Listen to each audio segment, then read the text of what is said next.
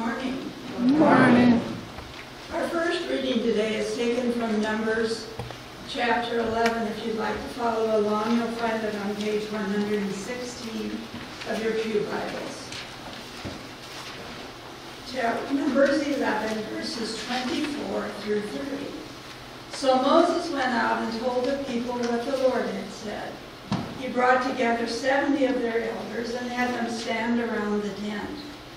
Then the Lord came down in a cloud and spoke with him. And he took some of the power of the Spirit that was on him and put it on the 70 elders. When the Spirit rested on them, they prophesied, but did not do so again. However, 2 men, whose names were Eldad and Medad, had remained in the camp. They were listed among the elders, but did not go out to the tent. Yet the Spirit also rested on them, and they prophesied in the camp. A young man ran and told Moses, Eldad and Medad are prophesying in the camp. Joshua, son of Nun, who had been Moses' aide since youth, spoke up and said, Moses, my Lord, stop them. But Moses replied, Are you jealous for my sake? I wish that all the Lord's people were prophets, and that the Lord would put this Spirit on them. Then Moses and the elders of Israel returned to the camp. The word of the Lord. Thanks be to God.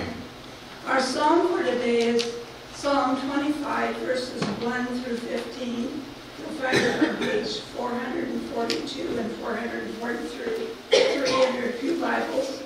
I'll read the odd verses. If the congregation would please respond with the even verses. In you, Lord my God, I put my trust. I trust in you. Do not let me be put to shame, or let my enemies triumph over me. No one who hopes in you will ever be put to shame, but shame will come on those who are treacherous without cause. Show me your ways, Lord. Teach me your paths. Guide me in your youth and teach me, for you are God my Savior, and my hope is in you all day long. Remember, Lord, your great mercy and love, for they are from old. Do not remember the sins of my youth and my rebellious ways. According to your love, remember me, for you, Lord, are good. Good and upright is the Lord, therefore he restores sinners in plain ways. He guides the humble in what is right, and teaches them his way. All ways, Lord, are loving and faithful toward those who keep his commandments with zeal. For the sake of your name, Lord, forgive my iniquity, though it is great. Defend our those who fear the Lord. He will instruct them in the ways they should choose. They will spend their days in prosperity, and their descendants will inherit the land. The Lord confides in those who fear him. He makes his covenant on judgment. My eyes are ever on the Lord, for only he will release my feet from the snare. Praise be to God. Our second reading for today is taken from the 2nd chapter of Acts. You'll find it on page 883 if you'd like to follow along. Acts 2, verses 1 through 21. The Holy Spirit comes at Pentecost. When the day of Pentecost came, they were all together in one place. Suddenly, a sound like the blowing of a violent wind came from heaven and filled the whole house where they were sitting. They saw what seemed to be tongues of fire that separated and came to rest on each of them. All of them were filled with the Holy Spirit and began to speak in other languages as the Spirit enabled them. Now there were staying in Jerusalem God-fearing Jews from every nation under the earth. When they heard this sound, a crowd came together in bewilderment, because each one heard their own language being spoken. Utterly amazed, they asked, Aren't all these who are speaking Galileans? Then how is it that each of us hears in our own native Parthians, Medes, and Elamites, residents of Mesopotamia, Judea and Cappadocia, Pontus and Asia, Phrygia and Pamphylia, Egypt and the parts of Libya near Cyrene, visitors from Rome, both Jews and converts to Judaism, Cretans and Arabs. We hear them declaring the wonders of God in our own tongues. Amazing and perplexed, they asked one another, "What does this mean?" Some, however, made fun of them and said, "They have had too much wine." Peter addresses the crowd. Then Peter stood up with the 11, raised his voice, and addressed the crowd. "Fellow Jews, and all of you who live in Jerusalem, let me explain this to you. Listen carefully to what I say. These people are not drunk as you suppose. It's only 9 in the morning. No, this is what was spoken by the prophet Joel. In the last days, God said, I will pour out my spirit on all people. Your sons and daughters will prophesy. Your young men will see visions. Your old men will dream dreams. Even on my servants, both men and women, I will pour out my spirit in those days, and they will prophesy. I will show wonders in the heavens above and signs on the earth below, blood and fire and billows of smoke. The sun will be turned to darkness and the moon to blood before the coming of the great and glorious day of the Lord. And everyone who calls on the name of the Lord will be saved." The word of the Lord. Thanks be to God. Our gospel this morning comes to us from John, the 7th chapter. Glory to you, Lord. I'll be reading John 7:37 through 39 on page 867 of your book. On the last and greatest day of the feast, Jesus stood and said in a loud voice, "If anyone is thirsty, let him come to me and drink. Whoever believes in me, as the scripture has said, streams of living water will flow from within him."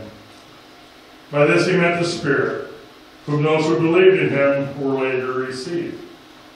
Up to that time the Spirit had not been given, since Jesus had not been yet glorified. This is the word of the Lord. Grace and peace from our Lord and Savior, Jesus Christ. Amen.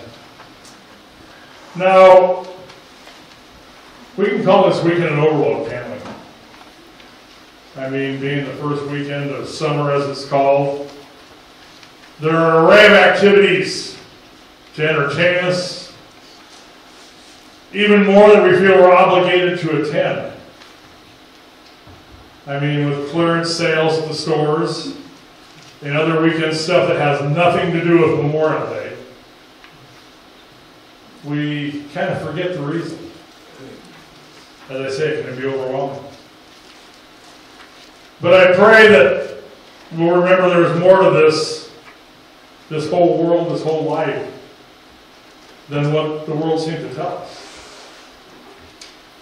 And what I want to talk about this morning are a couple of things that are, well, in my books, a little more important than all the camping and all the sales and all the Memorial Day stuff we've tied to it.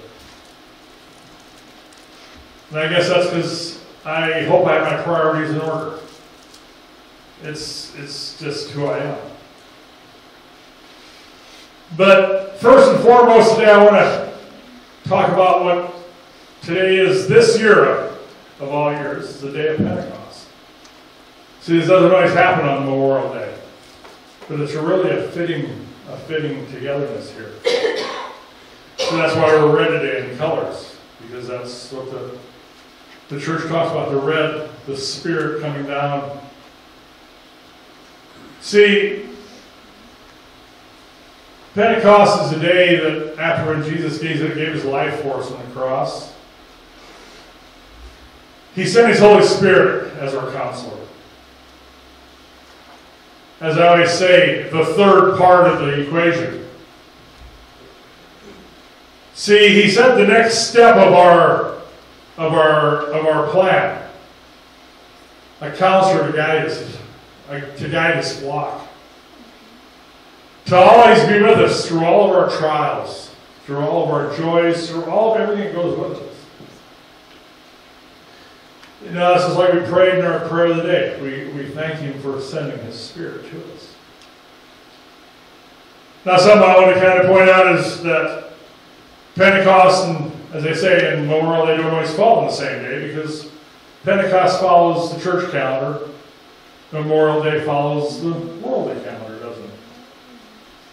So it's rare. But the meaning of the day of Pentecost never changes. The Spirit is with us. Never forget that.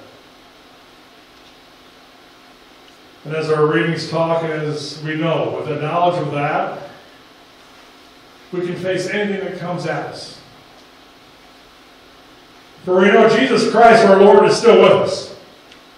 It's in a supernatural way, in a way that we can't put our hands on, in a way that we can't see, in a way that none of us can truly understand. But that's the best part of faith. There's things we can't understand, we don't have to understand, we don't want to understand. Faith is faith. It's giving up some of our need to know and just following. Now, as I say, that's what faith entails, believing in something we can't explain. But you know what? That's why it gets forgotten in this world too. When we don't see it on our phones, we don't see it on TV or in the newspaper, when we can't put a definite, this is how it works on it, we don't talk about it very much. And that's the hard part.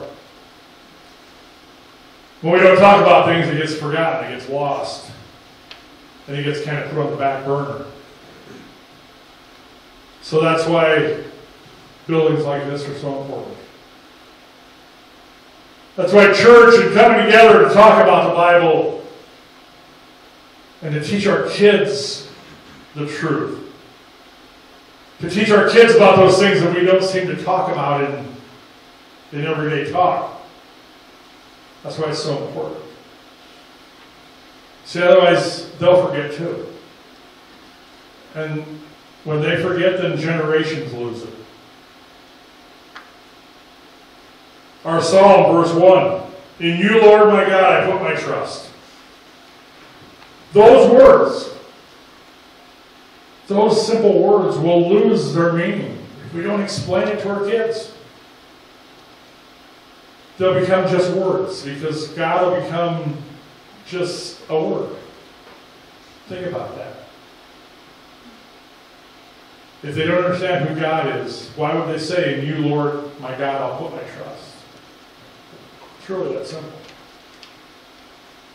But then again, for those who understand that verse, those who have been taught by, as I said in our announcement, by those people that have left us, not just in our wars and our veterans spots, but in our parents' spots, those who have taught us what our Lord and God is about, it changes who we are, doesn't it? For we're no longer afraid of all the things in the world or the trials we face, because we know what it means to say, in you, Lord, I put my trust. So I want to hear you repeat it with me, just for fun. Let's say this together. In you, Lord my God, I put my trust. Yeah, it's a pretty powerful statement. When we say it with an open heart, when we say it with all of our heart, it changes who we are. And that's why this year it's so cool to tie it in with the other part of our weekend that I think is so important. Memorial Day. The last Monday of May. Of course, we're Sunday, but as we remember those men and women who gave their lives for a cause, for freedom. You know, maybe ponder. They really don't know what's going on today, do they? Think about that. Memorial Day. Oh, sure, there's some that served after the day was initiated, was dedicated as far as a government holiday. They know what's happening. But they're really not a part of it. It's not for them to feel glory, is it? Kind of an odd way to look at it, isn't it? But there are thousands and thousands and thousands of men and women that we're remembering today that really get nothing out of this. So why do we do it? Well, it's simple. It's like I said, it's like remembering Pentecost. It's for our future generations. It's for our now generations. It's so we don't forget the hardships and the sacrifices that those people did, that what they went through when they died for us. It's for us not to forget what they did for us. Not to honor them, but for us not to forget. Yeah, it's a big deal. And that's why I say it's kind of cool it's happening all together today. We remember the Spirit coming. We remember our loved ones. It's all part of remembering and carrying it on. No, I got to put another thought in my heart when I was writing this. Those men that gave their lives in the war, why'd they do it? Because they were told to? There were a whole lot of them were told to that went north of Canada. There were a lot that skipped out. But the ones that went and did it, the ones that went and fought, why did they do it? It's because of love, right? A love for a cause for freedom. A love for their fellow man. And it made me think of Jesus. Why did he go to that cross? Did he have to do that? No. He didn't have to go either. Yeah, his father told him that, this is what you got to do. But he could have said, you're on earth. You've heard me say that before. But he didn't. Out of love and respect for what was truly right, Jesus went to that cross knowing all full well that it was going to be hard. That he could die doing it. Jesus Lord knew he was going to die, didn't he? So you take our veterans going to battle. They weren't the same level of Jesus, never get me wrong. But when they got on those ships and them boats, they went into that battle, they knew that they could die. And I guarantee you, a lot of them knew they were going to die. They still did it, didn't they? Because of their love. They had the heart of Jesus. They had the Spirit of Jesus in them to say, we've got to stop evil. We've got to stop this somewhere. So it doesn't keep going. Does that make sense to you? How Jesus really ties into us, into our lives if we follow Him and love Him? And a lot of those men going into battle knew that it was okay because whatever happened, God had them. Because they put their trust in the Lord. Yeah. It all really can tie together so simply if we think about it. Now, of course, Jesus died for all mankind. To cover the effects of sin. The sin that caused that war. That causes all our wars and disagreements. He died for every one of us to have a way to heaven. Our veterans we remember today, they died to give us a way for freedom. A lot smaller than what Jesus did, but still, they died for us. That courage is what we remember today. That courage is what we have to instill into our kids. that if we truly love each other, then we'll give our all for it. We can't just keep shoving it off to somebody else. No, we don't get heaven on the blood of our backs. That's very true. But I guarantee you we live a pretty blessed life because of their sacrifices. Just like Jesus knew what he did on the cross, if our vets wouldn't have done what they did, we wouldn't be sitting here where we are today. Yeah. It makes that really cloudy mess of a picture kind of just pretty simple, doesn't it? And again, that's why our generations need to be reminded. That's why we got to keep telling the story. We got to keep telling our young people what happened.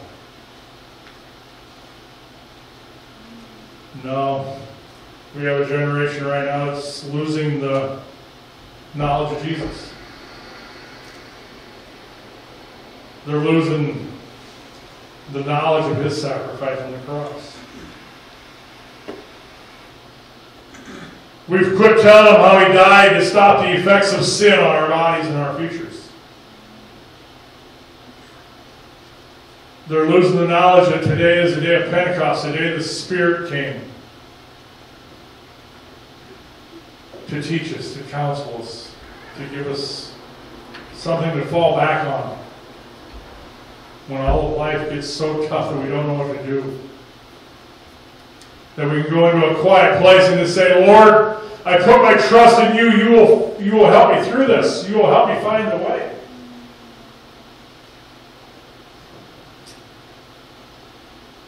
It ain't always easy. And it doesn't happen quick sometimes. But with our faith being strong, we know what's going to happen. No, as I was trying to finish this up, I was thinking to myself, it'd be nice to say that someday everybody in this world is going to follow the Lord, follow his word, follow his example. And someday we won't ever need to fight another war, will we? Yeah, that was a good thought. But the problem is the Bible tells us it's going to get worse before it gets better. Bummer, ain't it? Yeah. If we truly look at it, we have to admit to ourselves that the fight's never going to be won until Jesus comes back and fixes it. But as believers, we don't have to worry because we know that we have a plan. We have a path. We have a way to heaven through our Lord and Savior. As I said in my blog, Jesus didn't die to give us heaven. Jesus died to give us a way to heaven. That's what it's all about. See, we aren't given anything that we ever do anything well with. It's when we have to work our way through it, when we have to grasp it, when we have to be part of it, that we understand it. And that's what faith is all about. I can say, here, I give you faith. Yeehaw! But until you grasp it, till you work through it, till you go through the sorrows and the pains, and you see the joy, and you see the outcome, it'll never work. And that's what the Spirit's here for, to help you through. So as we commemorate our Lord and Savior giving us the Spirit today, as we commemorate the Spirit in our veterans that gave their all to give us freedom, I hope you can see the connection and how the Spirit is truly in us. Because if nobody would give themselves for us, where would we be? If everybody was, I'm doing it for myself for number one, you're on your own, we'd have a mess. But the Spirit puts in our heart, I'm going to help you And you're going to help me. We're going to get through this together. That's the heart. I'll tell you what, let's pray. Dear Heavenly Father, I thank you for bringing the thought that Pentecost and Memorial, they all come together in the same way. That it's led by the Spirit. The Spirit of truth, the Spirit of love. The Spirit that your Son gave us to tell us to love each other, to help each other. And when we look at it that angle, we see that those that are evil, that are doing it for themselves and don't care about others, is where evil is. And they reject the Spirit. Heavenly Father, continue to help us watch and listen to our counselor. When times get tough, help us never to reject or tell him to go away, but to say, give me more help because I need it. Our place in heaven is there. Our plan and our way is set. All we have to do is listen to the guide. Help us to just humble our hearts and have peace in knowing that it'll all be okay. Oh, Heavenly Father, we just pray that you continue to be our God. And we pray this in Jesus' name. Amen.